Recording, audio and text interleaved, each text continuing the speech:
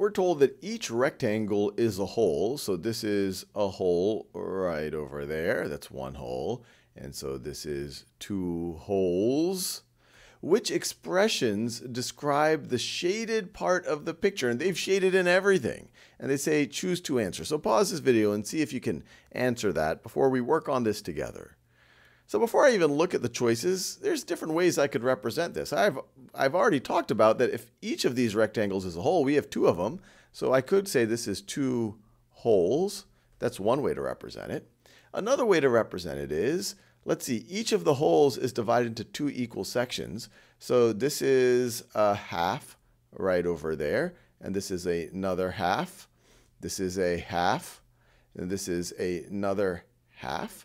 So total shaded in, we have 1, 2, 3, 4 halves shaded in. So we could also represent it as 4 halves.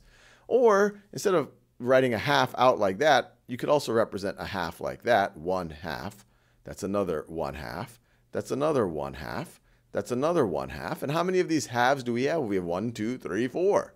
So how can we write 4 halves? Well, you can write it as 4 over 2. So which expressions describe the shaded part of the picture? Well, it's definitely not just one hole. We have two holes here, so I'll rule that one out. 4 halves. Yep, we already thought about that one. 4 halves. Yeah, we thought about that one as well. So we're done.